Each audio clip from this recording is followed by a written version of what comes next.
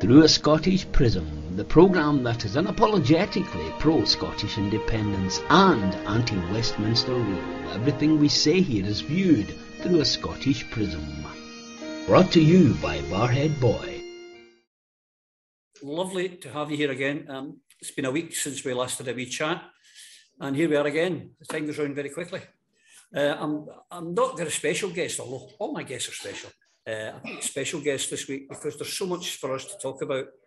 And I'm joined, of course, with Iain Lawson, the Paisley Mohawk and the Coatbridge Cavalier, Phil Boswell, he's in Phil's over there in Albania. I'm here in Dubai, and Ian's in Paisley. So you're getting a wee international flavour. And so welcome, gentlemen. How are we? Very good. This is the last broadcast I'll be doing from Paisley for a while, because I'm about to cross the pond to my other home in Clearwater. So the future broadcasts will be coming from the United States. Yeah, if it's still there, if it's not all nuked with this things that are going on in Ukraine, but that's another story for another day. But we'll just say a shout out to the Fife Laku, Alba Laku, who the three of us were invited to be guests at last night, an enjoyable meeting at their branch meeting. I enjoyed it. It was a good old chinwag, was it not, Phil? It was excellent to see cross-party engagement on the primary issue of independence. That's what it should be all about, full stop. And you enjoyed it, Iain? Very much so. I was very pleased to see there was quite a few of the audience or our audience at the meeting expounding how good it had been on Twitter last evening. So it's always nice when you do something and then you see that people actually appreciated it afterwards and were confident enough to go on to Twitter and tell everybody what they'd missed. Yeah, well, and to any of you lacos out there who would like the three amigos here to come and have a wee chat and a wee meeting with you, get in touch and we'll do that. Or SNP branches. Or SNP branches, or yes groups, anyone who wants us. We'll even go and talk to unionists and convert you. We'll do that for you. Bring you over from the dark side. But one of the things we were talking about last night, and we should start with it right away, it was happening live. We didn't know. I think when we went on there was 2 resignations in Downing Street, Phil. By the end of the meeting, I think there was 4. God, I'm not up to date. Have you heard any more resignations? But it seems to be imploding, Phil. Yeah, there is an inevitability about it because that's what it's designed for. This group are designed to take the hit. I just don't think the Conservatives were planning on allowing it to hit before it hit rock bottom, before the plummet, Brexit-driven, hit rock bottom, because who's going to carry the can if not Boris and his lackeys? That's what they're designed, that's what they're there for.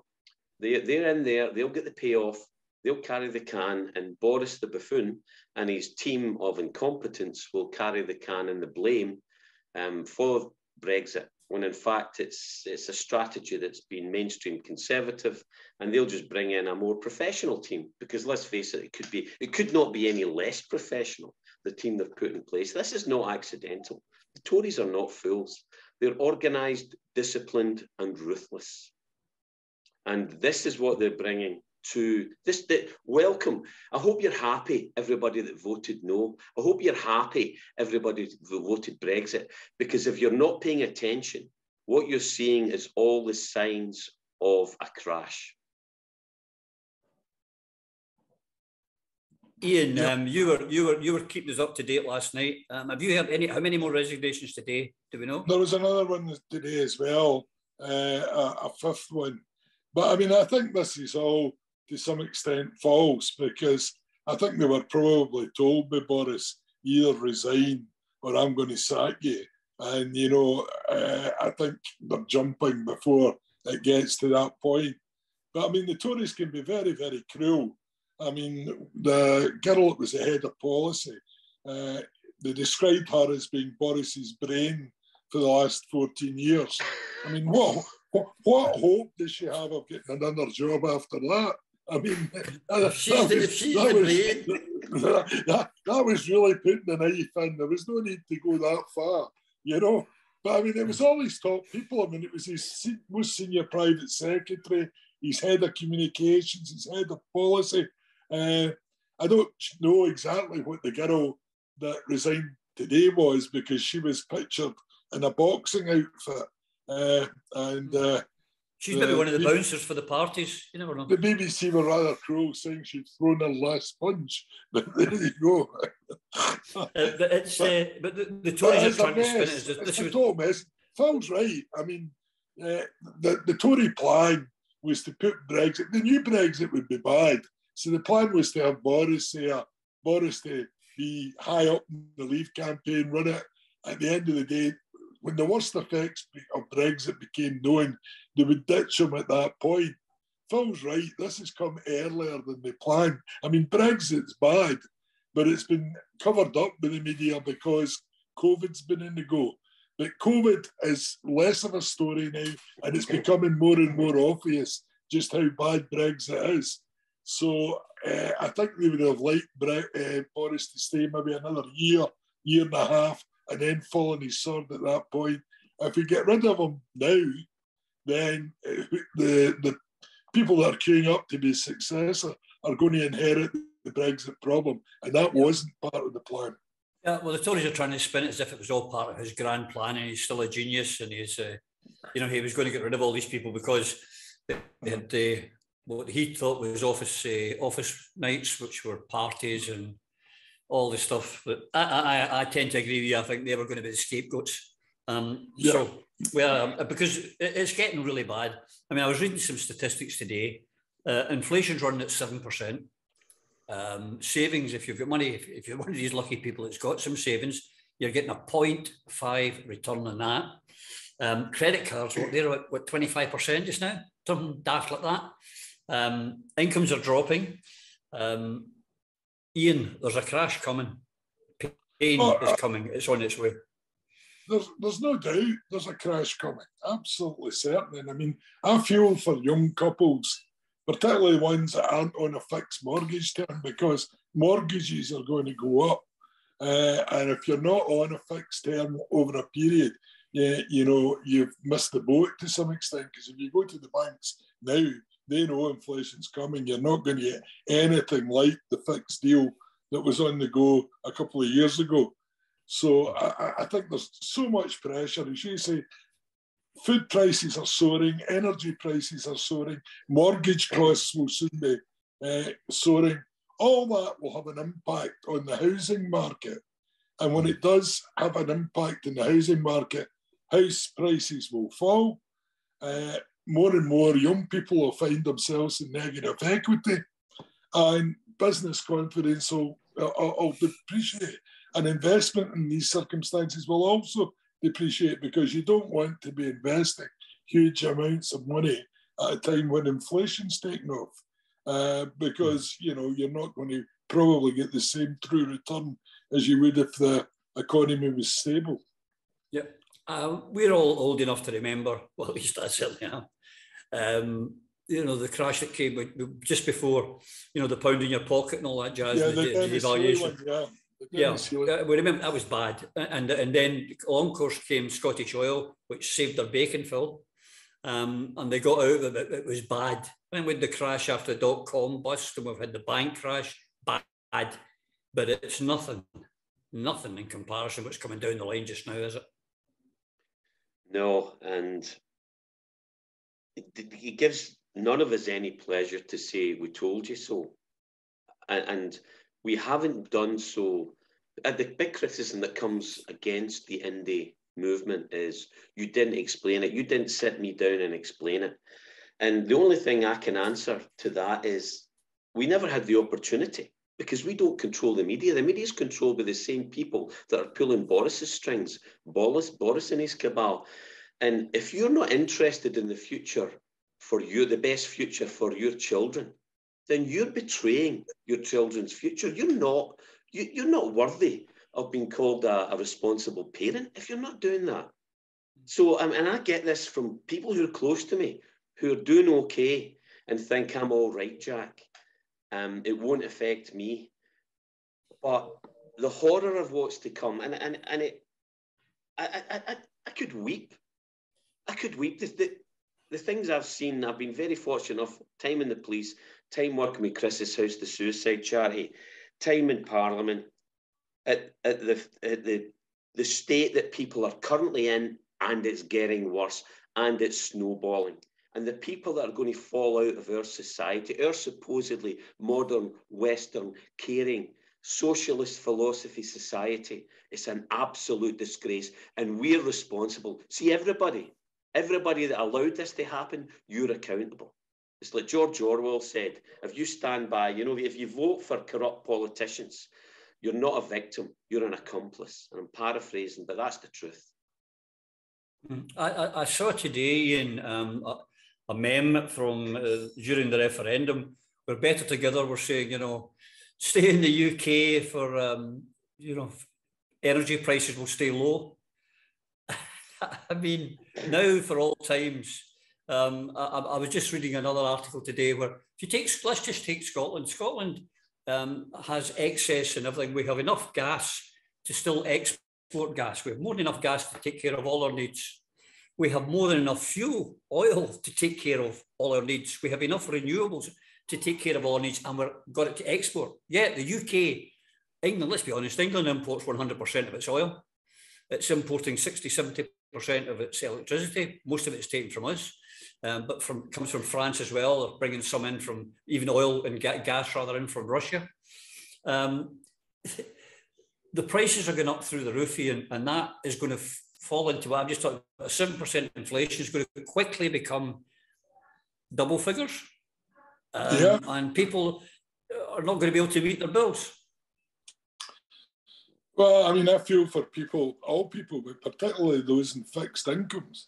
Because as you pointed out, even if they've got some savings, they're getting absolutely no interest at 0.5%. It's not going to go anywhere close to keeping up with inflation. So they're sitting at home facing ever-increasing bills and watching the value of any savings, if they have them, dwindling away as the cost of inflation. So it's a very, very rocky road.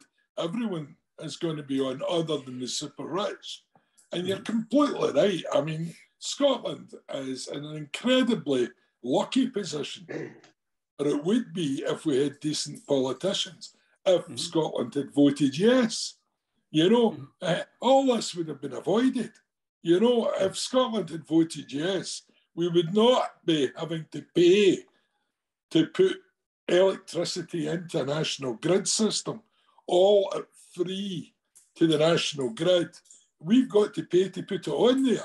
And then it's sold back to us. Sold back to us. We've given it away for nothing. And then it's sold back to us, you know, at an exorbitant rate. Similarly with gas, we're self-sufficient in gas, always have been. So none of this would have been happening in Scotland. None of it. You know? And nor would the food shortages either. Because Scotland by now, you know, 4 or 5 years, well, 7 years on from that referendum, we'd have developed by now our own direct ferry links to Europe. We would have more air routes to Europe. All that has been thrown away. And I was actually writing a blog this morning, and I headed it up. We're not really very good at this, are we? And what it was about the importance of electing the right people to look after your nation's interests. And sadly, we've been very bad at it in Scotland. We get nothing out of oil because we were voting Labour at the time, and Labour told us it would only last 10 years at the same time as they were burying the Macron report. Then we were getting told we all had sunset industries under Thatcher, and she shut down as much as she could, including steel, you know. And, you know, this is a nation where there's an enormous history of engineering. Now, what do you need, you know, to be successful engineers? Well, I would suggest steel would be a good starting point, you know. And the way British Steel worked was where you're charged for steel based on your nearest point to one of the major 5 steelworks in Britain. So if you bought steel, didn't matter where it came from in Britain, you would only be charged the transport cost from Ravenscraig out to wherever it was getting delivered. The minute they shut Ravenscraig, that pricing point moved south of the border. So all of a sudden, all the steel-dependent companies in Scotland were getting charged a lot more for their steel to be delivered than they were when Ravenscraig was open. So, I mean, the whole thing is a complete setup. I remember, way back, my dad worked in Covil's when it was private industry. And, I mean, he said at the time, the minute it became a nationalised industry, controlled from Westminster, that was the end of the Scottish steel industry. It would only be a matter of time from there on in. And it's so true in so many different industries. We lose control in Scotland. We lost control of oil. We lost control of steel. We lost control of renewable energy. And I mean, look at that deal. 700 million forever in perpetuity. We sold off the rights to that for £700 million. An absolute tiny fraction of the worth of that. And it's not just selling it off. We lost control of it with that sale. Yeah. So I'm asking, as the First Minister of Scotland, around trying to kid people in Scotland on, that was a good deal. That was a disgrace. That was a sellout. That was the exact same as Labour had done with the oil. She should be ashamed of herself. Yeah, she should be. But while we're on that subject, Phil, you're a man from the oil industry. As Iain points out, we gave away in perpetuity a one-off payment of 700 million for the seabeds around Scotland. And there was today, Shell announced, just one energy company, are giving their shareholders 8.5 billion this year, just this year, 8.5 billion in dividends because of the extra money they're making out of fuel from gas and energy. And yet here in the UK, we have to pay 54% increase on average. In France, it's only 4%. There's something. It's your favourite phrase, Phil, something in the state of Denmark stinks. Yeah, it is. And having been on the inside, I've got to be a little bit careful what I say. I work for Shell, and Shell's revenue, big revenue, comes internationally. It's obviously a Dutch, Anglo-Dutch company. But just for one example, the 8.5 billion, that's about the turnover or profit. It was about 30 million a day on Quad 204 for 35 years that we were going to be making on that project. Now, it depends on the oil price, and it depends on extraction costs. That's just one project. Over a year, that's 11 billion. 11 billion for one project, 30 million a day. That's one project, Quad 204, at one set of forecast figures. 8.5 billion dividend for the whole of Shell stakeholders across the planet. Compare all of this to 700 million. That's 700 million for the Crown Estate, and Queen Elizabeth does rather well out of this deal. In fact, I believe she does rather better than the Scottish people. And I believe the legal situation was that the ministers in Scotland were looking after it on her behalf, but technically there was some ownership claim from the Queen, from the Crown. Another argument for the Republic, another argument for don't play by their rules. Why my party has engaged, not for the first time and sadly not for the last time, in the games of the colonialists that is Westminster. We are a colony, we are treated with contempt, and we are having the urine extracted again and again and again. And rage, what are we going to do about it? What are we going to do about it? Yeah, well, we have to do something. Because the other thing, just to add insult to injury, and the Bank of England have announced today that we should expect inflation, that we should expect wage restriction, absolute neoliberal policy. And as you've pointed out earlier in the question, one of the questions, it's not the Boris Johnsons or the Nicola Sturgeons or the Ian Blackfords or whoever that are going to suffer. It's we, Tam and Mary, and John and Jenny with two wains and one wage. The pain is going to be excruciating. Well, I think that's what I was getting at in my earlier answer. I mean, the politicians have completely lost the place here. I don't think they're living in the real world. world. I mean, I don't go out that much as I used to, but I still meet enough people in Scotland to know that a lot of people are living right on the edge just now, long before these huge increases take place. And I know older people that are genuinely deciding whether to turn a 1 bar heater on or to eat a meal, once a day. And I mean, it's completely false economy. If you don't heat pensioners' houses properly, if you don't feed them properly, then they fall ill. And when they fall ill, that becomes a cost on the National Health Service, probably far greater than it would be to provide them with a meal a day and a bit of decent heat in their homes. Secondly, the other thing is, I mean, how incompetent do you have to be to have lived in a climate like Scotland? We know this is a cold country. We know this is a damp country. And yet, over all these years since oil was discovered, none of it has been spent in properly insulating houses in Scotland. If you actually wanted to, make a contribution, make it easier, you should be reducing what you're using in energy and fuel by insulating your houses. And, we can do that. I mean, it's not as if it's rocket science. It can be done. And some of the oil profits over all these years should have been spent on that. Instead, we're living in a country where all our resources are taken away for free. What resources are put back in, we get charged for.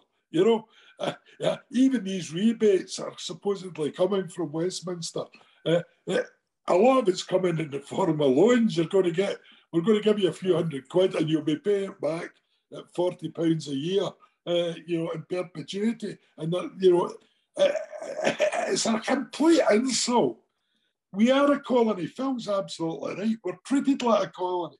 You can only get away with what they do in this country if we were a colony. So there's no point in denying it. Folk get upset. You say, we're living in a colony. Oh no, we're not. We're British. I say, well, you're getting conned, son. Think about it for a minute. Here, what about what we've got to pay onto the grid? What are we getting paid for all this electricity that's flowing down? Have you ever got a penny for it? No. I said, you pay out lots of pennies to buy it back. It's about time we wised up. I mean, at the end of the day, this has been going on all my life. And there's far too many people in Scotland who just take no interest. Life just passes them by. They're great at moaning and glitching, but they've no idea who's doing it to them. And they've no idea what steps they should be taking to stop it. I mean, the steps you need to take is get rid of the folk that let it happen. That's the first rule. So the people that are letting all this happen and have allowed it to happen over these years, they should not be in well-paid jobs in Hollywood or in Westminster. They should have been removed by the people of Scotland, and people with a bit of fight, a wee bit of vision, they should have been in Parliament. Anybody with a brain goes nowhere near Parliament these days because it's a career club for second and third rate brains where they collect together and do what some other person tells them. If we weren't a colony, why do we have to ask permission to hold a Section 30 referendum? There you go. While all this is going on, Philip, the Glasgow SNP group have decided in May to campaign. They want the Scottish Government to increase the price of fuel so that people will be forced onto public transport. At a time, as we've pointed out in this show, where the prices are going through the roof, they want further increases. They seem to forget that some people, a car is not it's a necessity because the public transport actually isn't that great. I would understand if we had, with as many tube lines as they have in London. We've got one with 16 stations. If we had an integrated transport policy, then you'd say, and trams and all that sort of stuff. But so you're going to put up the price of fuel. What public transport are they talking about for? Well, that's the first point.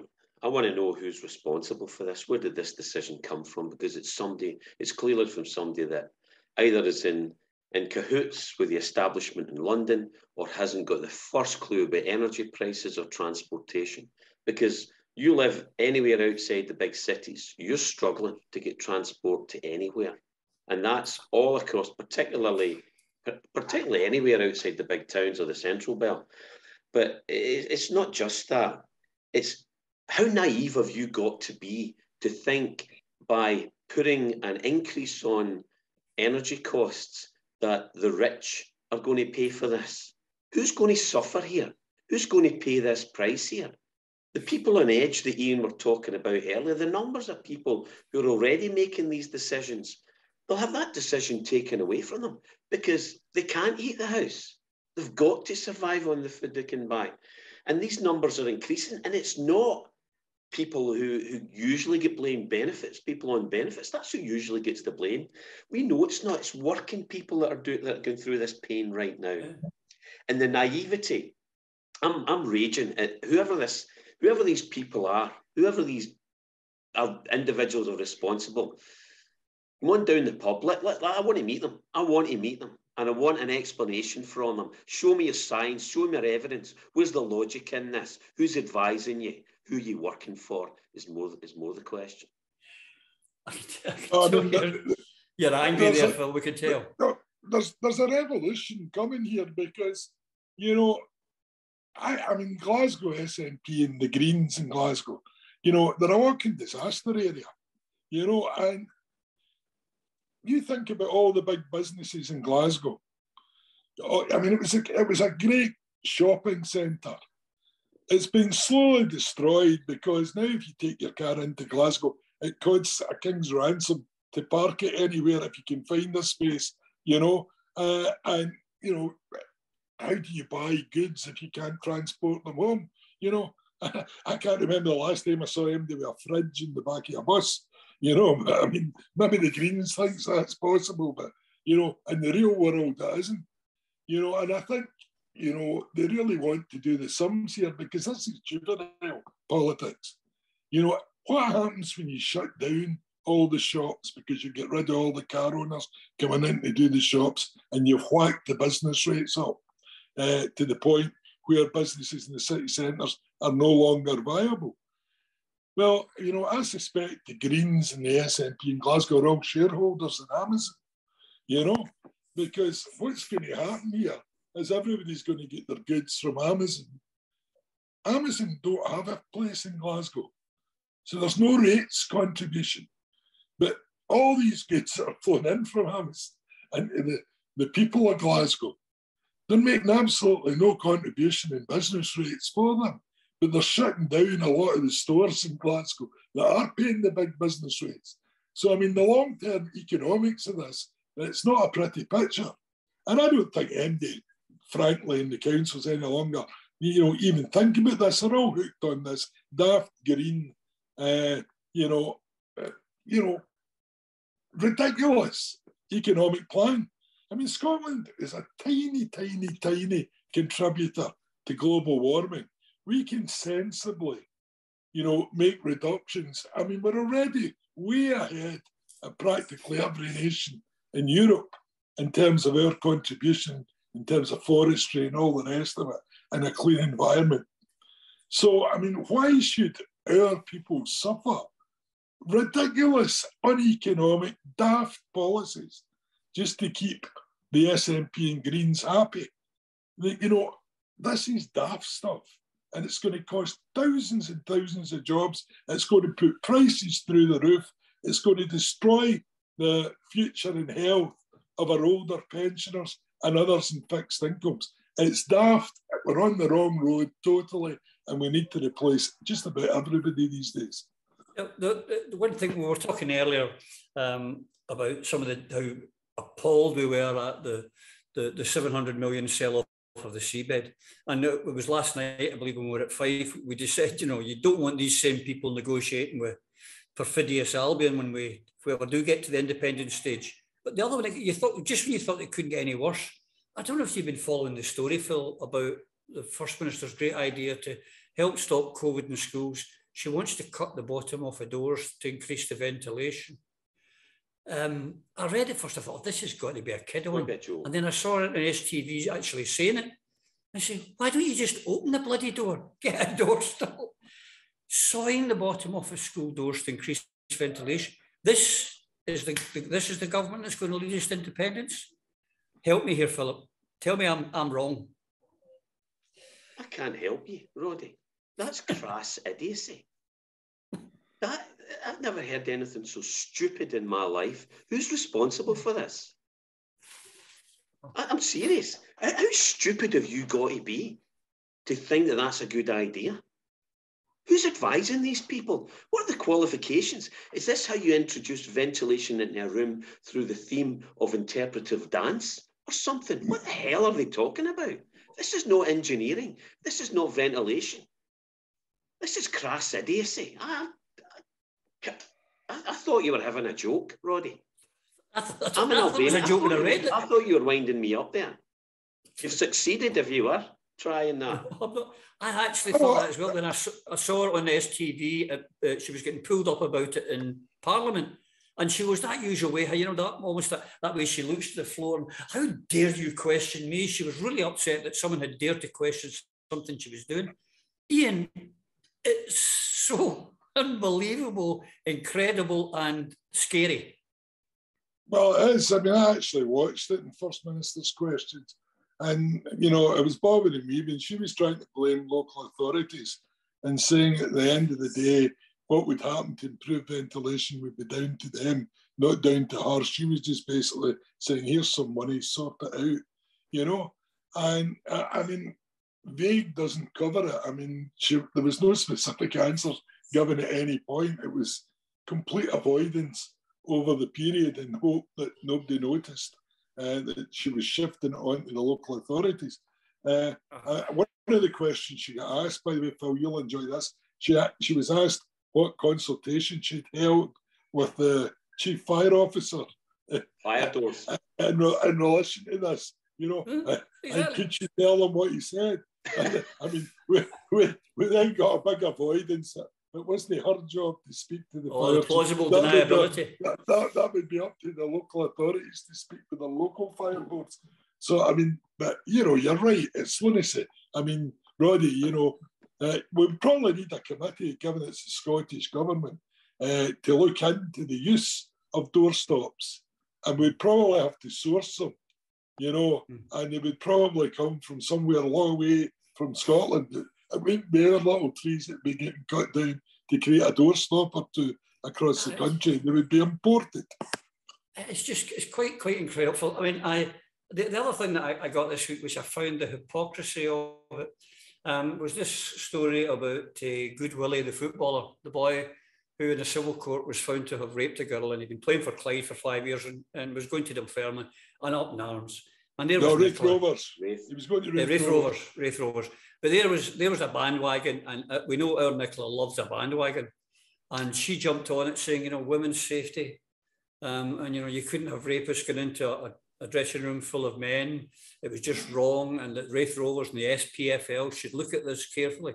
This is the same woman who's pushing through that rapists should get into women's prisons, to women's refuges, to women's rape crisis centres.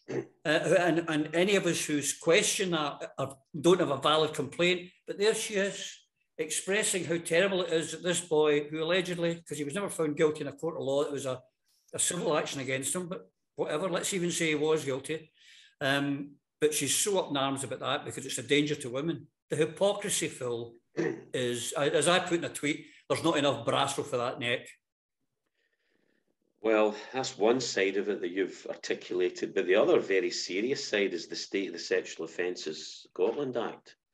And the rape's horrific. Okay, I'm currently working, I'm not here now, but I'm in India, which is the rape capital of the world. It's absolutely horrific. And I was involved as a police officer in a couple of cases, so I know a little bit about it. But as a man, I don't know anything about this, you know. However, on a justice perspective, I looked at this a little bit, and Good Willie and the other footballer, they're preyed upon. Men prey upon women and women prey upon men. Let's not pretend that doesn't happen. Now, the proof, The standard of proof in a criminal action is beyond all reasonable doubt. And the Procurator Fiscal looked at the evidence and made the determination that he could not prove, that the Crown could not prove that this alleged rape had taken place. Now, both players deny it to this day, and Good Willie denies it to this day, saying it was consensual sex. The women took it to court in the civil courts, where the action is on the balance of probability, and a judge determined for her and awarded her damages. And that takes courage, you know, but that's normal. We ought to remember the anonymity that our society, quite rightly, in my opinion, offers women who go through this terrible ordeal, or say they go through this terrible ordeal, is not a right, it's a privilege. But here's the bottom line. If someone makes an accusation, should you believe them because of their sex? No. Should you treat them as if they're telling the truth? Absolutely. Should you support them in every possible way you can? Absolutely. Should you try for a prosecution? Absolutely. But should you treat someone else as not equal in the eyes of the law because of their sex? No, I've got serious issues with where the legal system currently is with this, and more concerns about where it's going. So this is a highly contentious issue, and maybe I'll get complaints about it, but we need to talk about these things. This is what adults do. You talk about the difficult issues in life and you deal with them. Iain, my point is the double standards of the First Minister, who is horrified, apparently, about Mr. Goodwillie going into Wraith Rovers, but she's not worried about rapists declaring themselves as women and then getting into women's prisons, women's refuges. She has no problem with that. Do you find that hypocritical? Yes, I find that a bit amusing as well. I suppose, it's a strict warning to rapists, male rapists that are in women's jails, not to put a football strip on. Because if you do, the First Minister's going to take an interest, But bandwagon. It is, I didn't realise. I remember Goodwillie when he played with Dundee United. I'd lost all track of where, if he was playing at all. And I was quite surprised when I discovered he'd been playing for Clyde for the last 5 years. I thought he'd been brought out of retirement by Wraith Rovers, and they'd signed him to try and get him a few games at that point. I didn't realise he'd been playing for Clyde for 5 years. So, it's very surprising, I think, that it became such a huge issue when he had been playing for Clyde for the 5 years.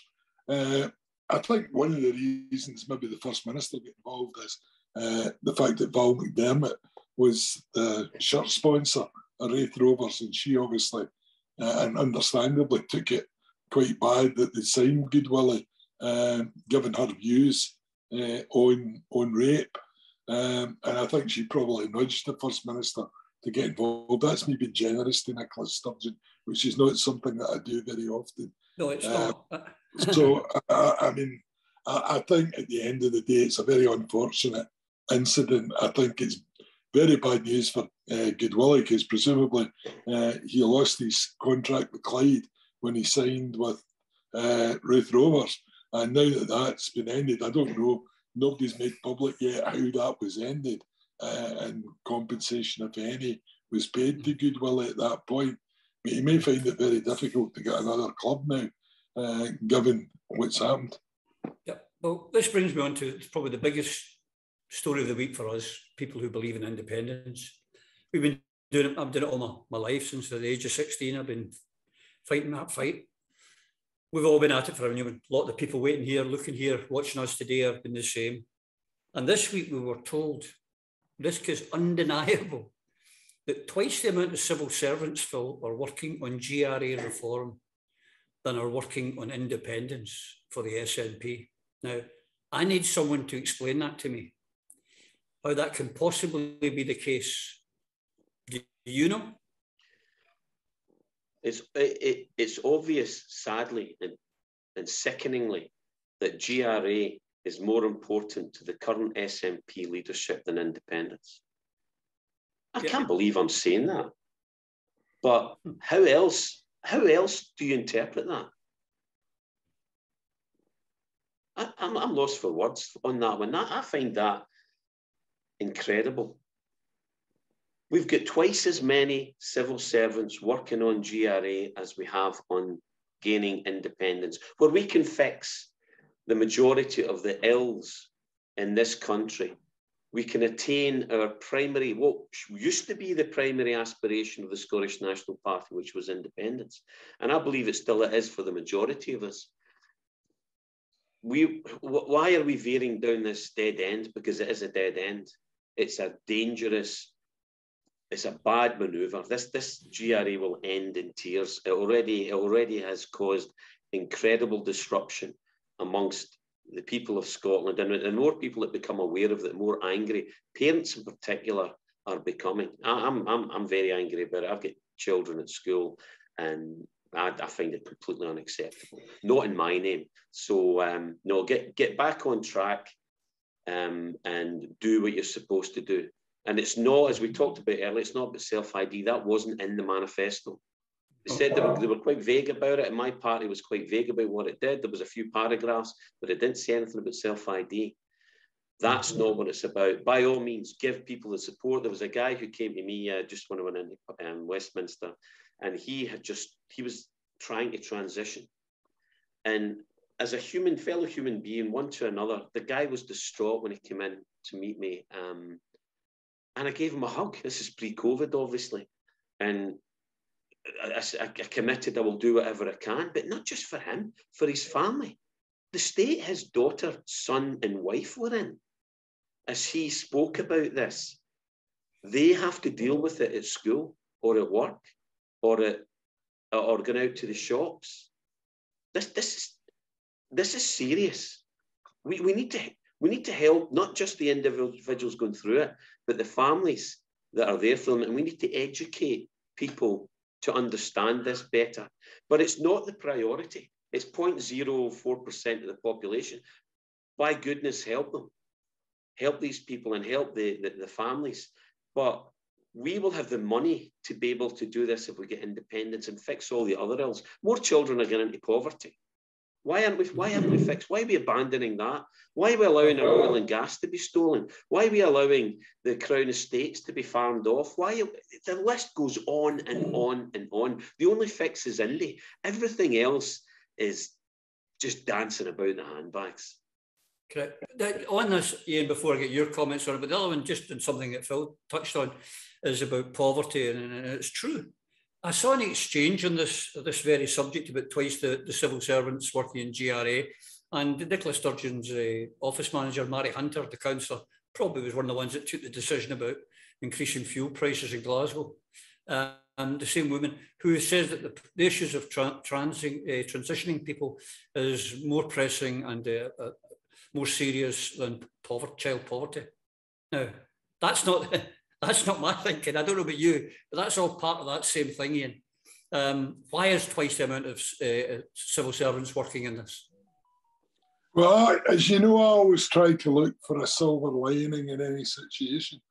And I mean, what we're talking about here is civil servants under the direction of Leslie Evans, you know. So it's maybe quite good news if there's very few of our civil servants working in independence, because my bets would be they'd be working for the other side.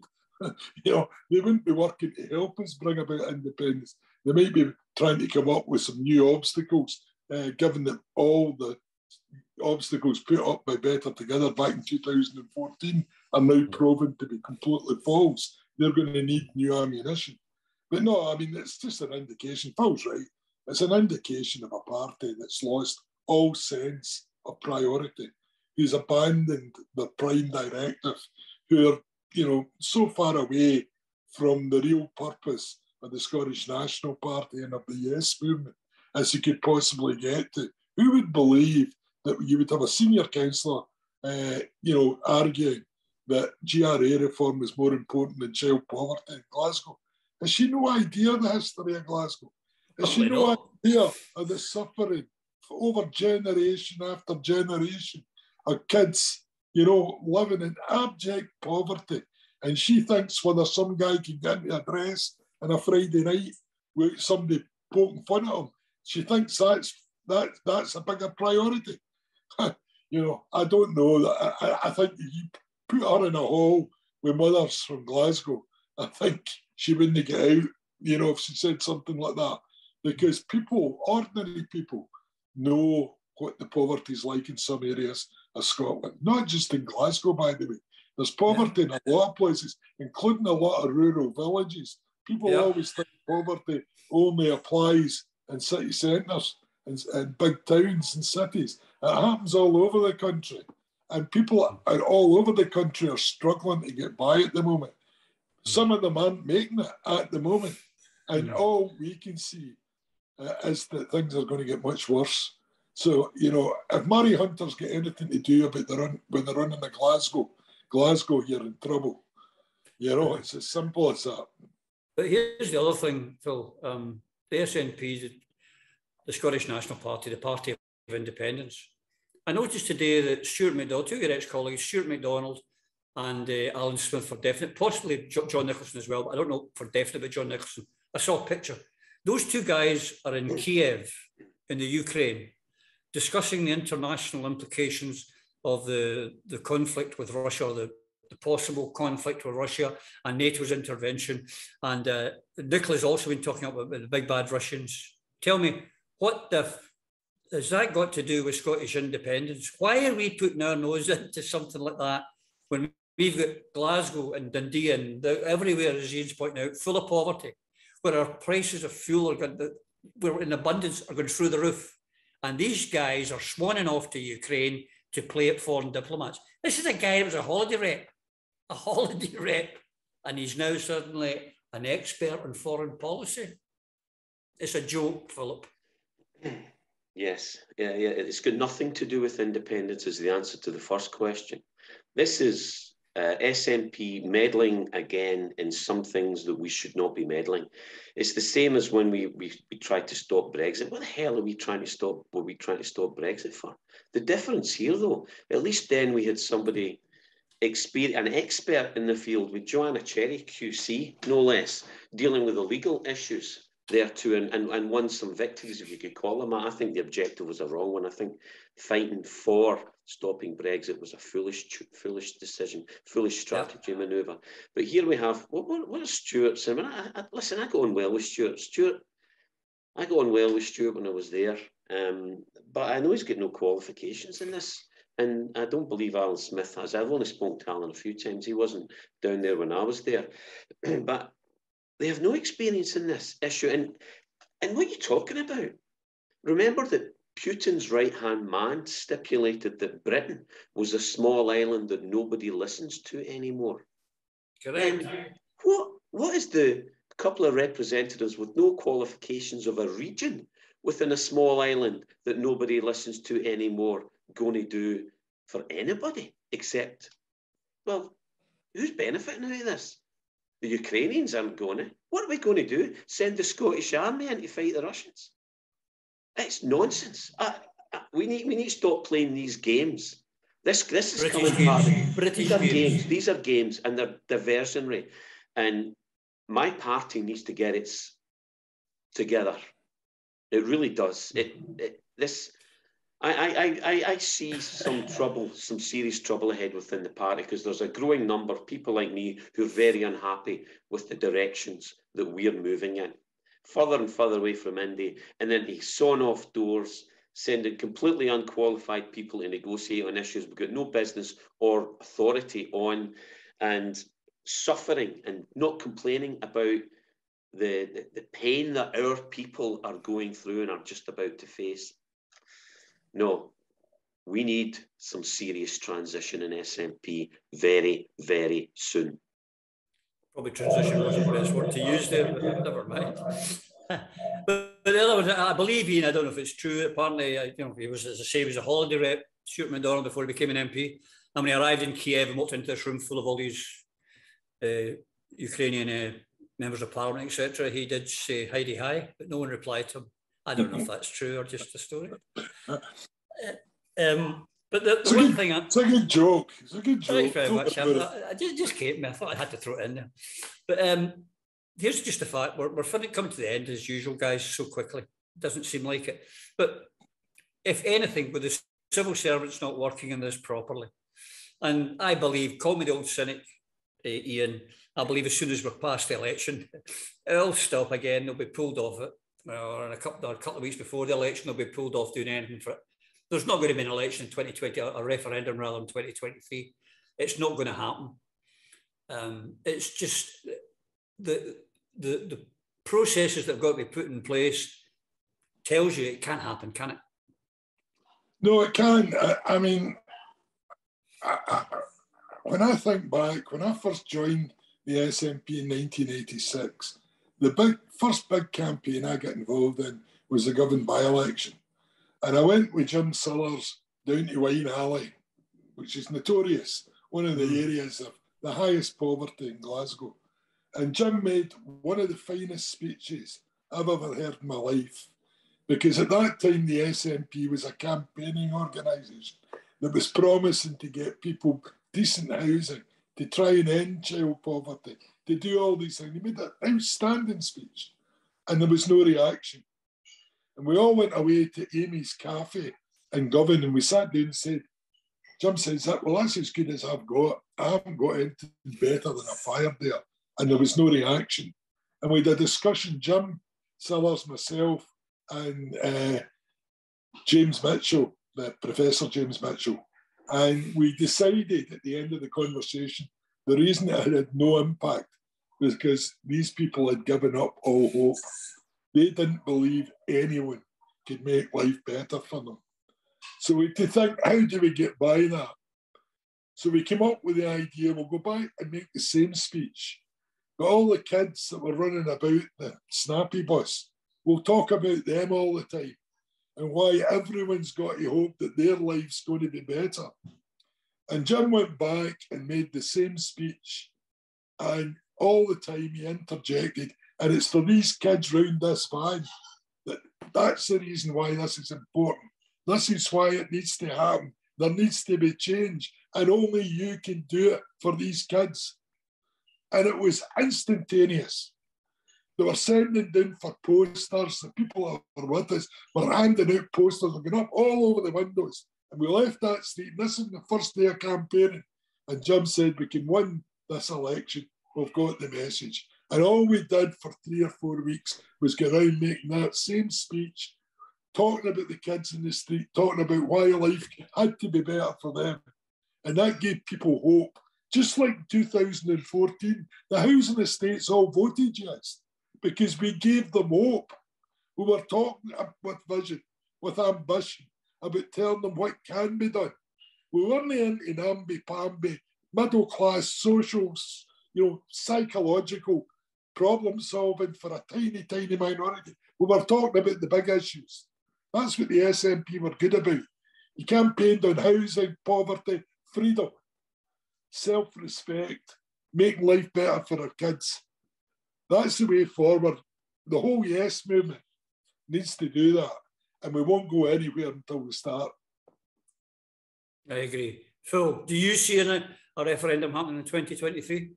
No, and 100% agree with Iain. The whole Bairns, not bombs philosophy was 100% on the money, and one of the reasons we did give hope. No, 2023, I don't want a referendum anyway. I think it's foolish. No. I think if we're playing those games, I'm looking at all of these dead ends that we're wandering down. Ask Nicola to go down and give a speech in lieu of Jim Sillars in the same area, sawing the bottom off doors, getting men with dresses in women's toilets. And we've got to do it for the kids. We've got to saw the bottom of your door off for the kids. I mean, have they never heard of intumescent seals and fire safety in one of our fire doses? I'd love to have seen that. That's the right answer. The fire service will just laugh at you and say, this is a joke. And I don't care who it's coming from. This is a joke. It's also illegal. You clown, should be the answer that came from the fire service and whoever makes that suggestion. But anyway, no, it's not going to happen in 2023. I've had enough of the lies. I really have. We need to take stock here, and our leadership needs to turn around and be honest with people. So tell the truth. Tell the truth. What's your game? What are you up to? It would be nice, a bit of truth. Well, we're at the end. Iain, and I'm thinking now over the years we've been doing this and writing blogs and getting attacked because we've been saying it, and now we're saying you're not going to get a referendum in 2023. Everything we've told them, we've been right about. I'm not trying to be self-congratulatory, but all of us have been telling them the things that were going to happen. And we're telling them again now, 2023 is not going to happen. It's going to come and go. We need a new strategy. This programme here, my blogs, your blogs, have said plebiscite election, back to the old SNP policy that stood us from 1934 to 1999. Every general election, be it Edinburgh or in London, is a plebiscite. We need to win one, just one. They need to win every single one. They ain't going to do that. That's what we need to be doing, and we need to be campaigning day and night. Yeah, and we need to be campaigning on the right issues. The issues that matter to the vast majority of people in Scotland. You know, people think that folk that are middle class are unaware of the poverty. They're not. They know it's there. Yeah, well, no, it's nobody has driven into them how it affects their lives. I mean, it's not in middle class people's interest to have a whole pile of people in poverty. You know, if we can raise the living standards of everyone to a reasonable standard, the whole of society benefits. There's less crime. You know, there's better education because there's not the level of disruption in classrooms. Less health issues. It's less health issues. Everyone benefits. And what we need is a party that makes that message, but above all, has some vision, has some ambition, encourages people to take responsibility. Because Phil's right, that's one of the big problems in Scotland. Too many people in Scotland don't take responsibility for their own lives, never mind their kids' lives. And we need to encourage people to take that responsibility. And it can all be done. And it can all be done quite quickly if we all acted together instead of getting diverted onto a whole lot of nonsense that's going to take Scotland absolutely nowhere. And it's costing us the best opportunity we've ever had to be independent because we're facing an incompetent and stupid Westminster. But they're not incompetent when it comes to holding on to Scotland. And we've got the wrong people defending us. And that's what we need to sort out. Correct. Starting in May, folks. You've got to start with May. Gentlemen, as always, it's been a pleasure, not a chore. The time's flown in as usual. And I thank you for your input, your wise words and your commitment. And to you, viewers, I hope you've enjoyed this as much as I've enjoyed talking to my two compadres here. It's always fun. And as I said to you at the start of the programme, if you've got a laku, branch, whatever you want us to turn up, we'll turn up. We turn up with the opening of an envelope, anything, we're there. And we'll be there for you. But until we see you again, please, take care. Through a Scottish Prism, the programme that is unapologetically pro-Scottish independence and anti-Westminster rule. Everything we say here is viewed through a Scottish prism. Brought to you by Barhead Boy.